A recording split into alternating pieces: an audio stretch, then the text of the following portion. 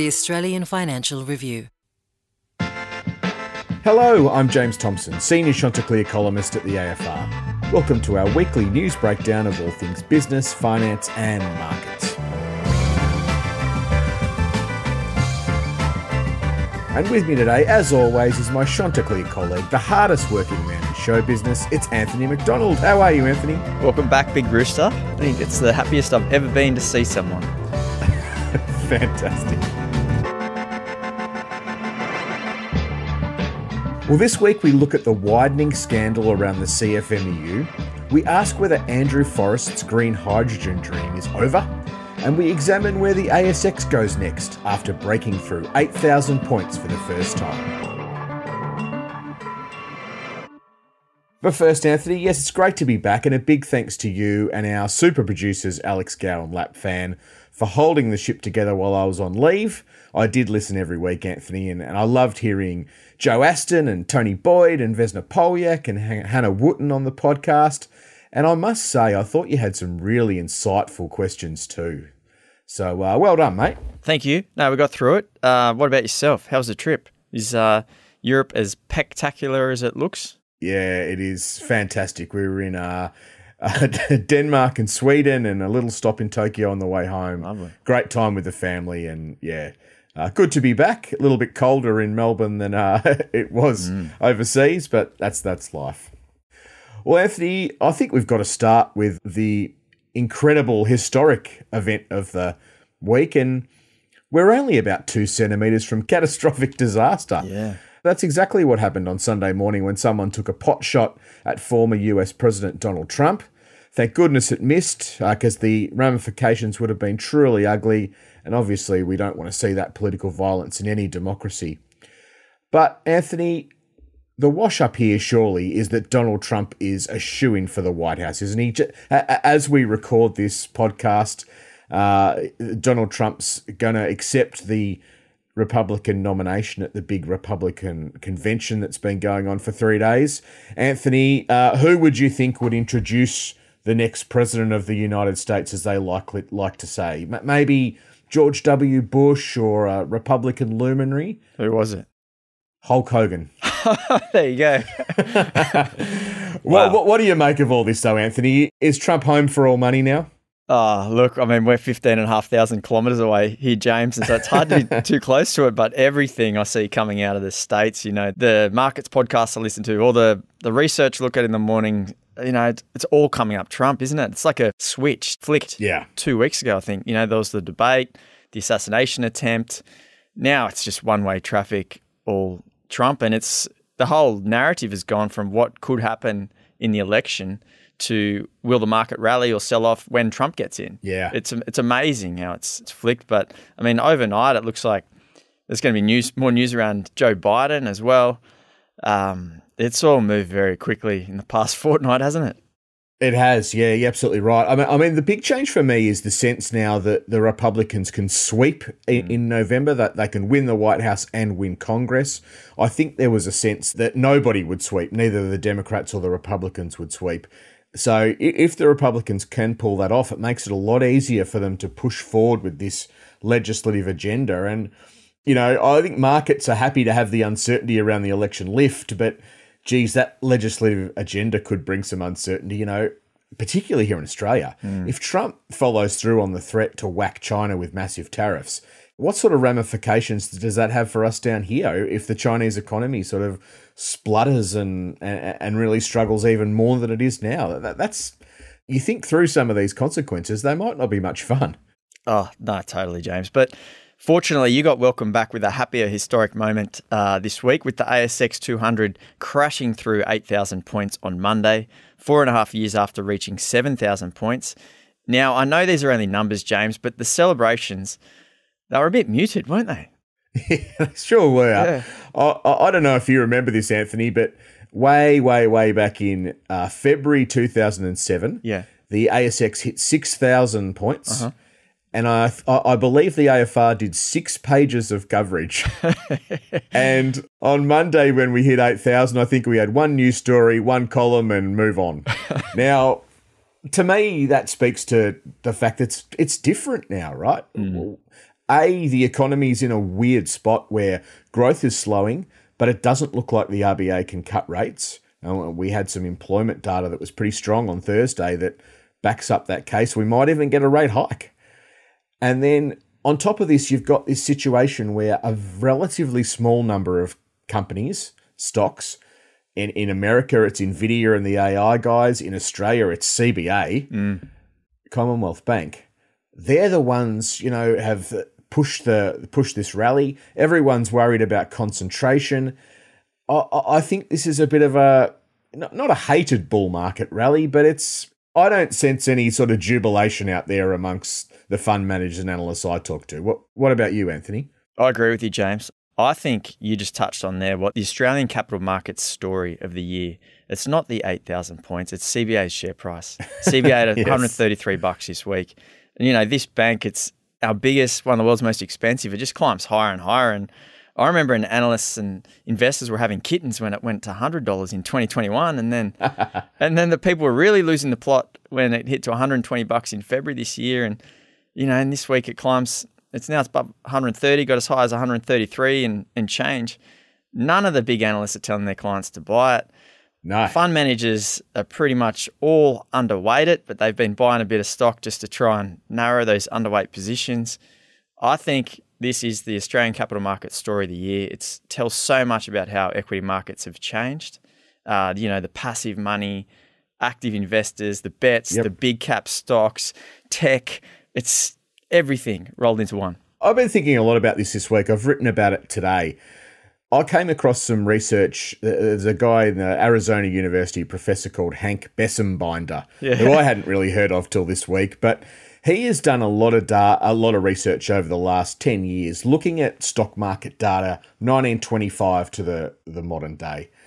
And what he's found is that the gains in excess of what you might get of parking your money in bonds, the gains come from a very, very, very, very small group of stocks, these extreme winners. So 4% of US stocks delivered all the net gains over that period.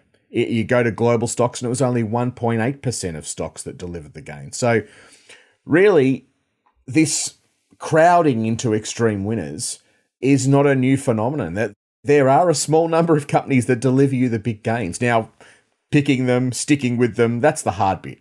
And when you think through it, that sounds surprising that there'd be such a small group of companies that really drive the market. But then you think about it, you think, well, hang on.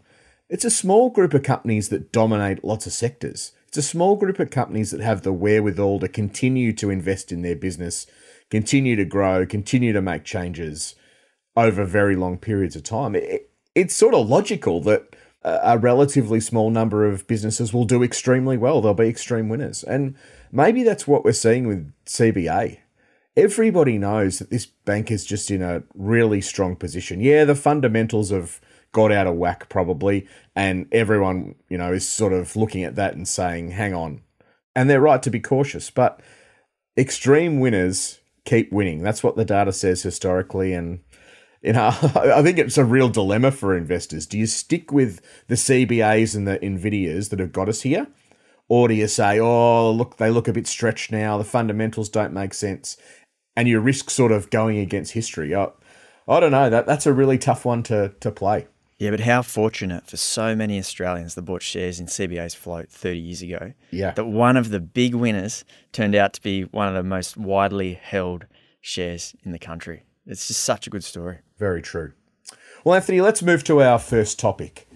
And the Australian Financial Review's newsrooms have been buzzing around the country this week, thanks to a series of stories that we've done with the Sydney Morning Herald, The Age and 60 Minutes that have exposed the criminal infiltration of the construction division of the CFMEU. The fallout has frankly been breathtaking. The union's been placed in the hands of external administrators. Labor premiers and prime ministers and federal ministers are scrambling to escape the blast radius, and a raft of regulators are now being asked to explain how everybody missed this.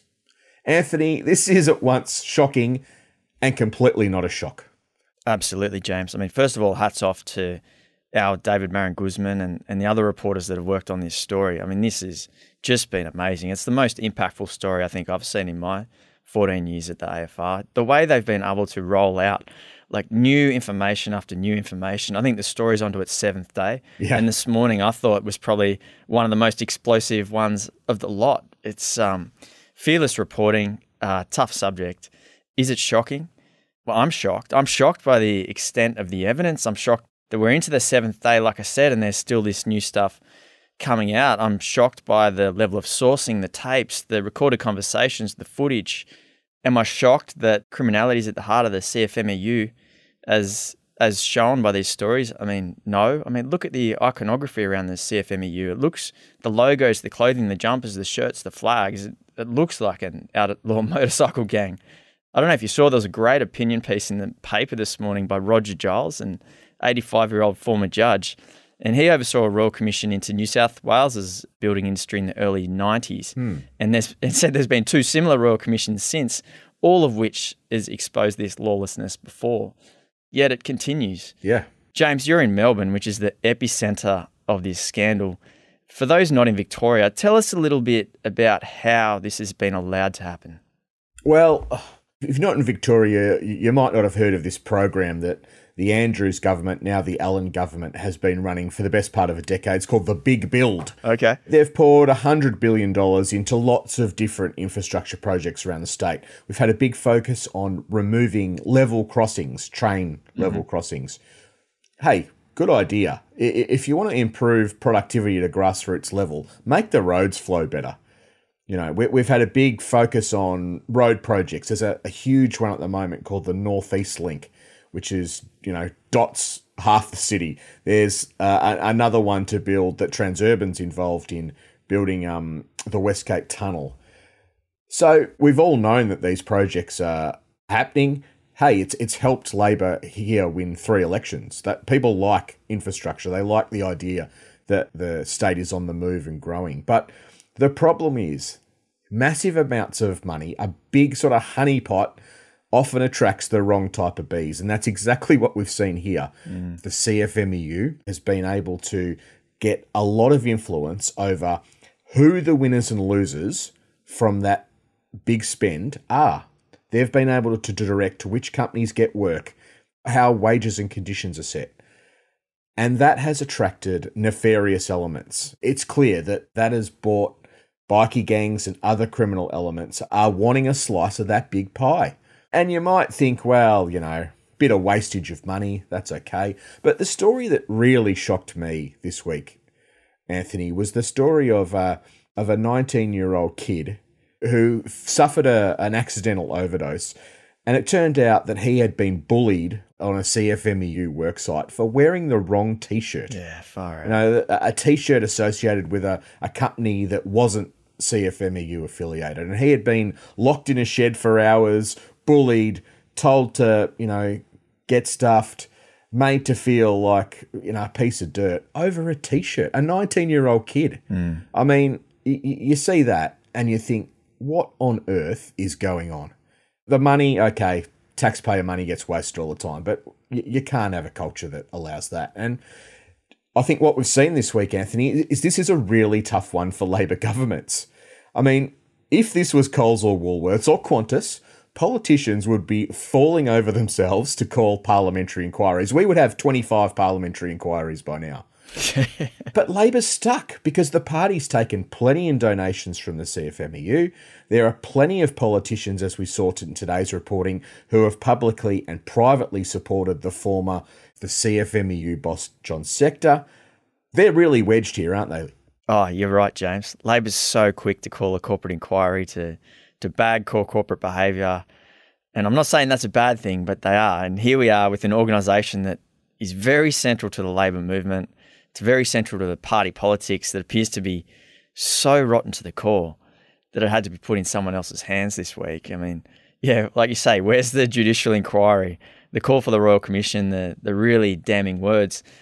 And the other irony here, the other group that's really good at bashing corporates and calling for inquiries are the unions themselves. Well, you know, it turns out their high horses were more like Shetland ponies. You know, they're just, it's just an absolute fantasy, isn't it? I mean, because look at one of your own. Look at the disgusting behaviour that's going on. And that's the very sad thing. about this story, right? The CFMEU, it's so, at its core, it's got such an important job to play. You know, the workers' right, pay, particularly the safety side. I mean, yes, it doesn't matter whether you lean left or right. I mean, everyone surely can understand the important role it should play on these big construction projects, but it just isn't. It's just rotten. And, you know, the failings here are catastrophic. Yeah.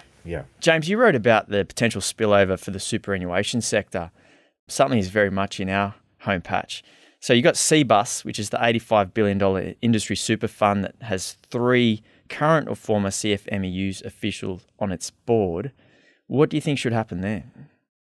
Well, look, it's difficult. I mean, I think CBUS is under some real pressure. The chairman there is Wayne Swan, the former treasurer.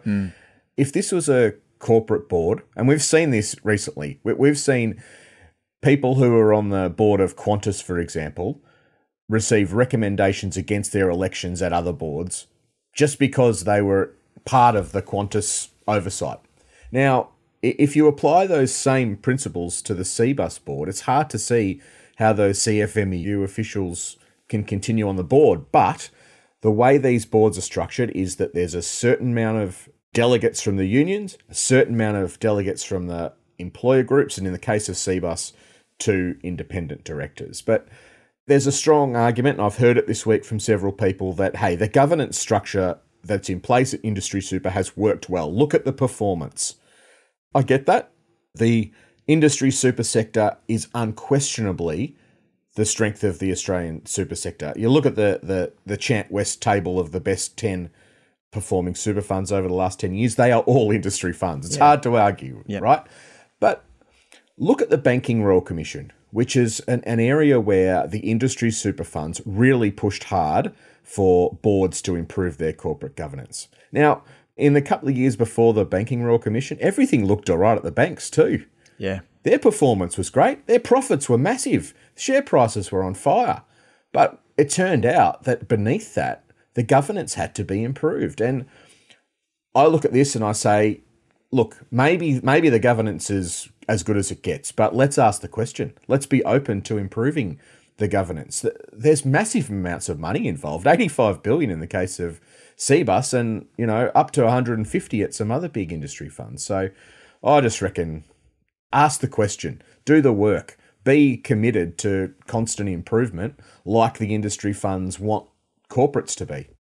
I'm with you on that one, James. I mean, I don't think the CBUS is the heart of this story. Obviously, the CFMEU is, but if there can be some sort of lasting change around the governance of the industry funds, then I'm all for it. Because I think, the industry funds have been great at the end of the day for Australians, for their customers or members, as they call them. They've, like you say, their returns have done well.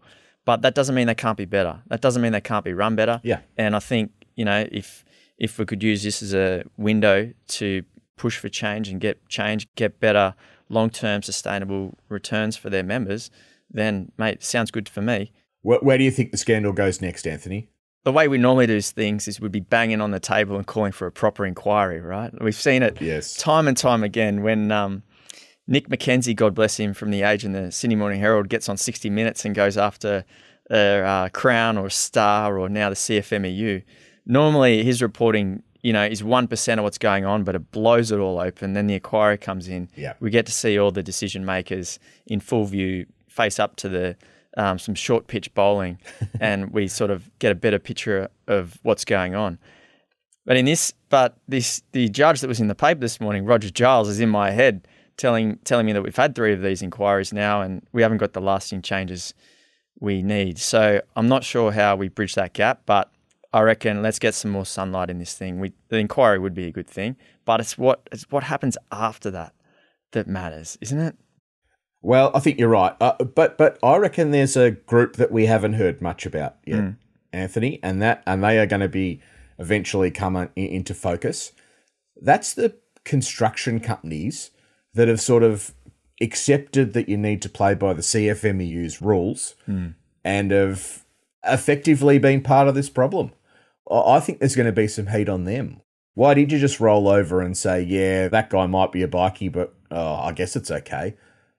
I think there'll be some big questions asked there. I mean, In this case, it takes two or more to tango, and building industry heavyweights will be sitting there this week saying, oh, how soon are we going to be put under the spotlight? But let's wait and see.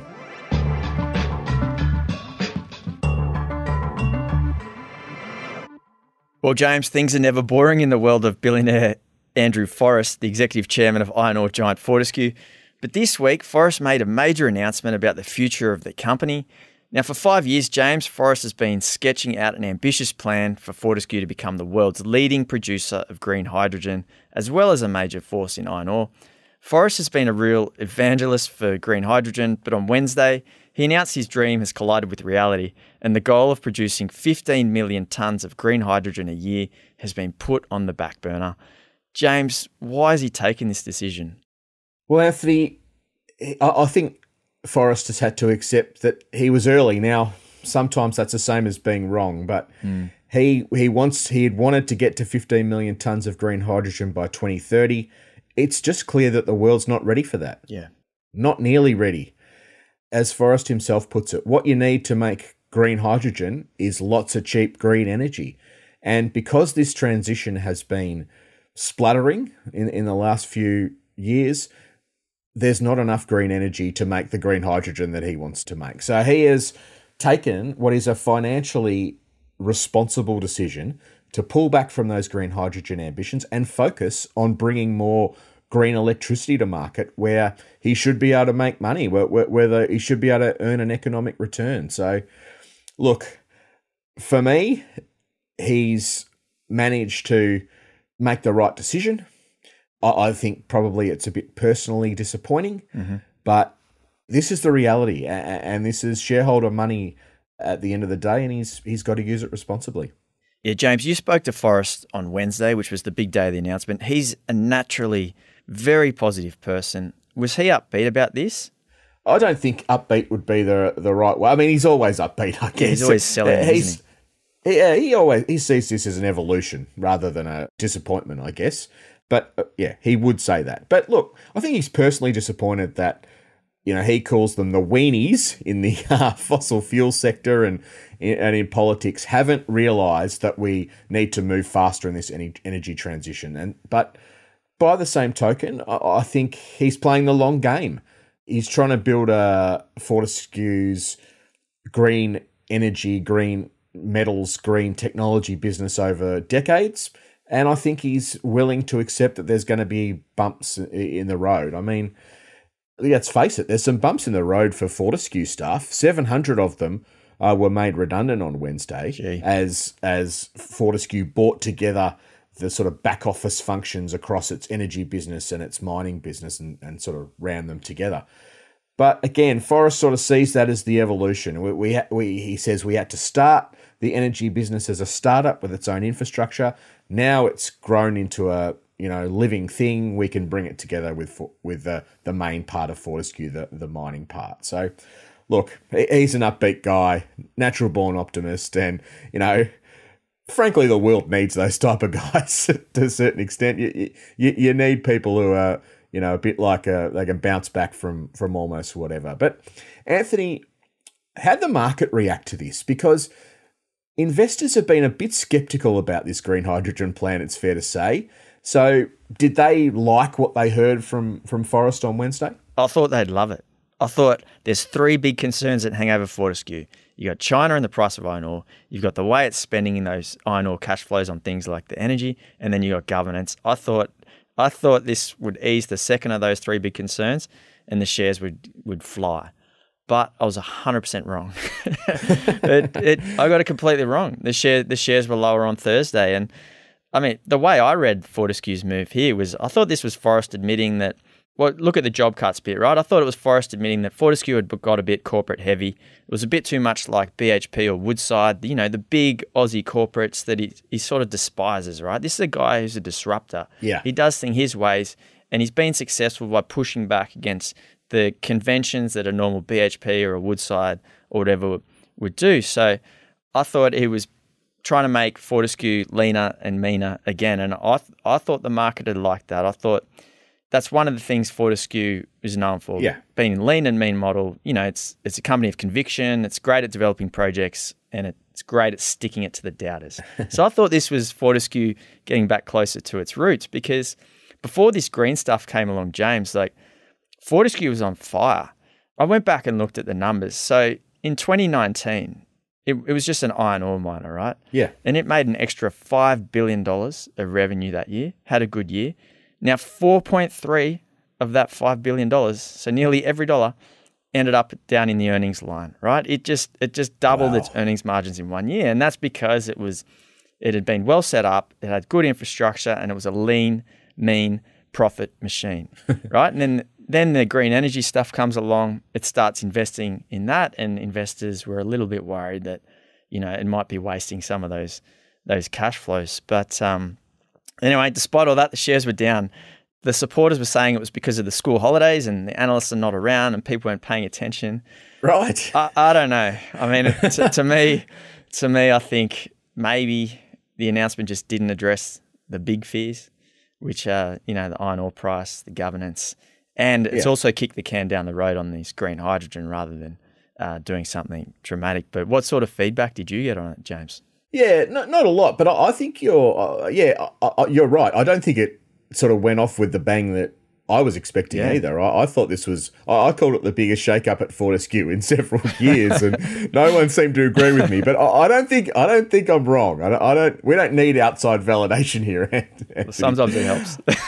Sometimes it helps. True. But look, there's a bit going on, isn't there, in the sector? I mean, we saw Nickel West, BHP shut down its Nickel West project last week. Lithium's on the skids. 700 redundancies at Fortescue. I mean, this is a tough little period for mining. As you say, the iron ore price is under some pressure. There's doubts over China's economy. It's not easy to love for resources at the moment. In fact, coming back to your CBA point, that's part of the reason I think we're seeing this CBA shares so strong, because people are getting out of the big miners and getting into the safety of BHP. So, Anthony, will Fortescue ever realise its green hydrogen dream? Is just on the back burner, as Forrest says, or is it fading? Good question, James. I mean, betting against Twiggy Forrest has been a poor idea. Yeah. Even for those that were late to the Fortescue story. I mean, just say you invested this time in 4 years ago, 2019. You put in $20,000, you'd now have $80,000 of shares and dividends. So, I mean, it's been a good trade, but I don't know if this works or not, though. At the end of the day, there just isn't a customer for the green hydrogen yet, and that's the concerning bit. Yep. I mean, the way that Andrew Forrest works, and it was the same on the iron ore side. He found the customer, and then he found a way to sell them the product, and then he got the product to them, right? So while we're all focused on the projects, the green hydrogen projects, you can bet they're trying to find customers that will underwrite those projects, right? That will agree to buy the green hydrogen at a certain price. It hasn't been able to find them yet. Maybe in the future the market develops. Maybe it'll just take an extra, decade than what he was hoping. But I mean, we're seeing Woodside's gone down this path as well and come to the same conclusion. It hasn't been able to sign the customers it needs for the green hydrogen out of its project in the US. So it's certainly looking doubtful. The one thing I'd say, Anthony, is that we, as a planet, we probably need to hope that Forrest does eventually realise his green hydrogen dream. We do need a way to get emissions out of heavy industry, out of things like shipping and trucking and, big manufacturing, heavy manufacturing. Hydrogen might be it. Maybe it's something else, but we need some way to reduce emissions in these areas for the sake of the planet. So let's hope he's right in a way. Big power lines and batteries aren't going to help on ships, are they? No, that's exactly right. All right, Anthony, let's come back after the break. We've got a really interesting question about ANZ's share price.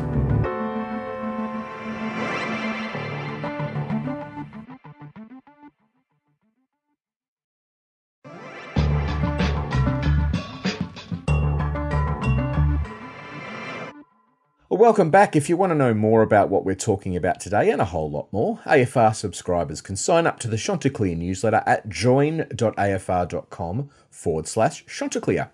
Every Friday, the newsletter pulls together the best Chanticleer columns from the week and the best bits of this podcast and delivers them straight to your inbox.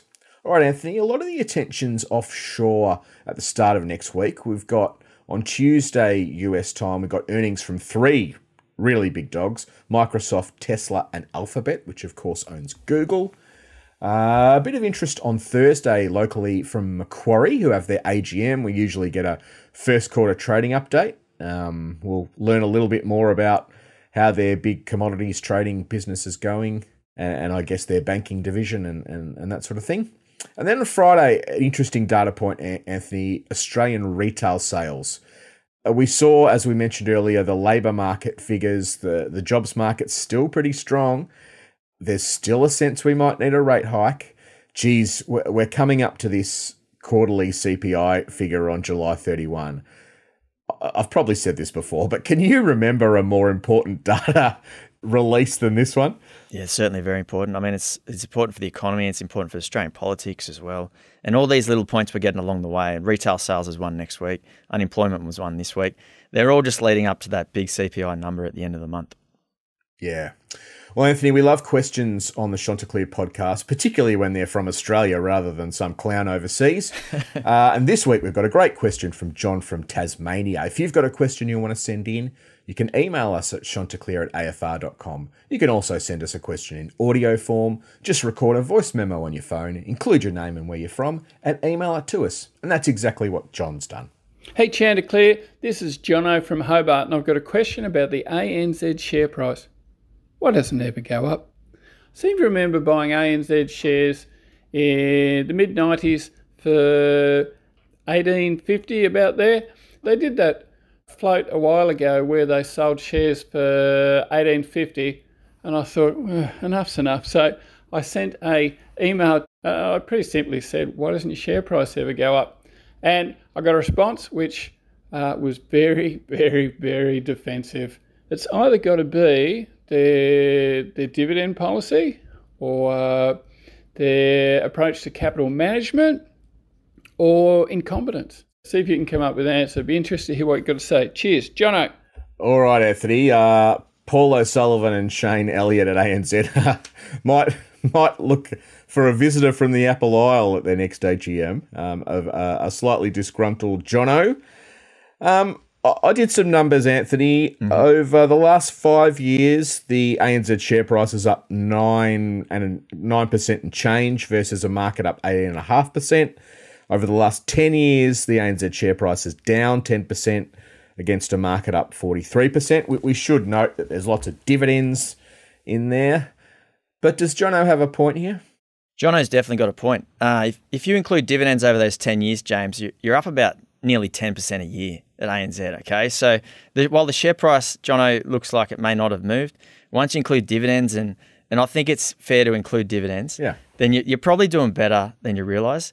Now, ANZ up 10%. I mean, that sounds good. That's about what the market's done. But the problem, Jono, is that it's really trailed CBA. It's trailed NAB as well. So CBA, I think, has done about 16% a year. NAB about 14% a year in the past 10 years. So if you look at it, ANZ's a laggard compared to those two. It's going slightly better than Westpac. So the question is, why is it a laggard? Why is it significantly underperformed CBA and NAB? And James, we could do a year's worth of podcasts on the banks, their strategies, their leadership, how they're similar, how they're different. But I think Jono might find that a bit boring. He asked a really simple question. It's a great question. And if I had to come up with a simple answer for you, Jono, I would say it's respect for shareholders' capital. ANZ has, including over that 10-year period, it's been a heavy issuer and buyer of its own shares. It raised equity in August 2022 to buy Suncorp. It raised equity in 2015 to meet its tighter capital requirements at a time that all the banks did. But basically, in the past 10 years, it's got an extra 10 or 15% of shares on issue.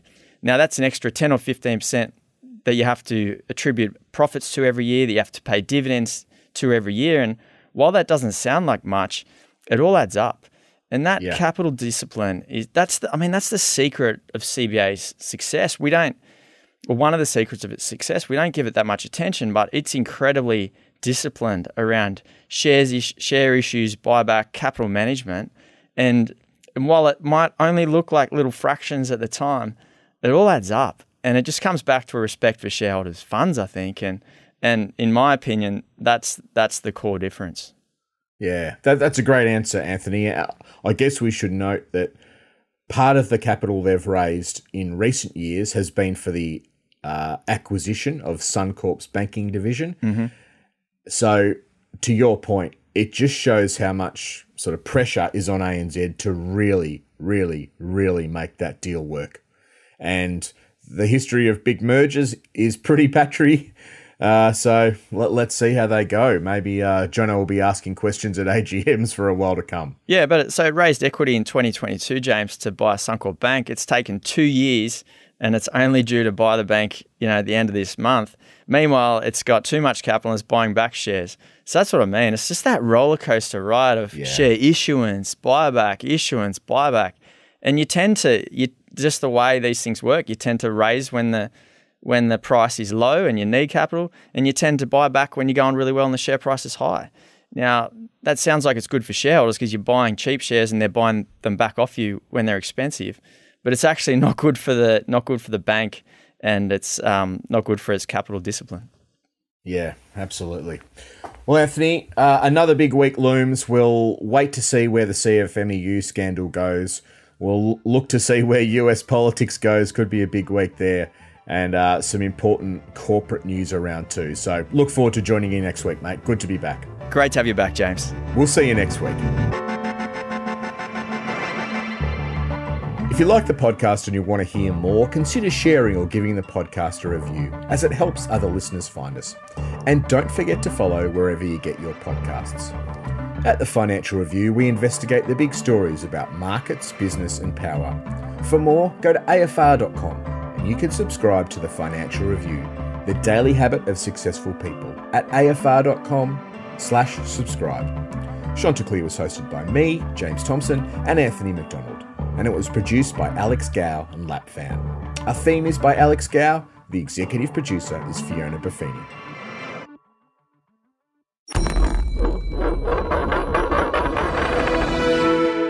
The Australian Financial Review.